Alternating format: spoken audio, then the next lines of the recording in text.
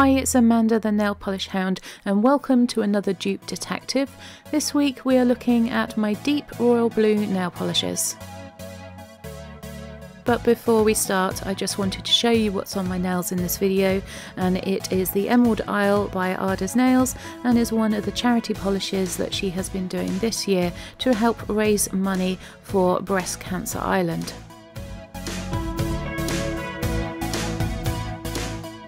Back to the search for dupes, and this was the nail polish that set me thinking again. It is Royalty Blue by Hollow Taco, and when I got it I wondered whether I had anything that was similar to it. This particular polish will be going nowhere, I can tell you that straight away.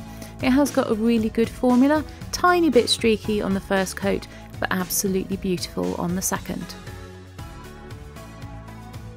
And this was one of the polishes that I thought of when I got Royalty Blue. I wondered if it might be similar. It's by Kiko, it's from their Daring Games collection, and it doesn't have a name that I can find. If anyone does know, let me know. It's number 79. And as you can see, it is a little bit lighter than Royalty Blue. It has a lovely formula, but it is more of a jelly finish, so this one will need building up. The next closest polish that I had to those two was OPI's You're So Euro. This one also has a fabulous formula, goes on lovely and smoothly, is ever so slightly darker than the other two.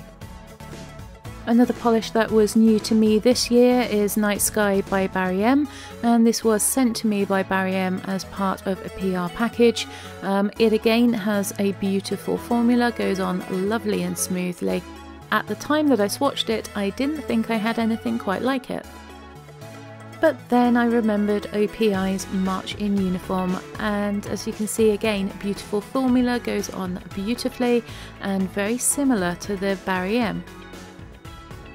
And the last polish I wanted to put into this comparison is You Don't Know Jacket by China Glaze. This one is a little bit darker and in real life looks a little bit more green than the other blues. Again, it has a great formula, nothing to complain about there. So here we have in close-up each of the polishes now with two coats. The first is Royalty Blue by Hollow Taco. Then we have the Kiko polish number 79. OPI's You're So Euro. Barry M's Night Sky. OPI's March in Uniform, and finally China Glaze You Don't Know Jacket. And looking at them all together, you can see that the first three are quite different, the next two very similar, and the China Glaze at the end there quite considerably darker. So I have decided to keep the two OPIs. The Hollow Taco of course was going nowhere, and the Kiko polish, which I will put in with the rest of my jelly polishes for special effects.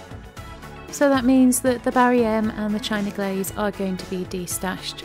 Nothing wrong with either of these polishes, it's just that I preferred the OPI for wear time against the Barry M, and the China Glaze, with that slight green tinge in it, I just wasn't quite as fond of that colour. I don't think I'm going to wear it again, so I'd rather that someone else gets to use it.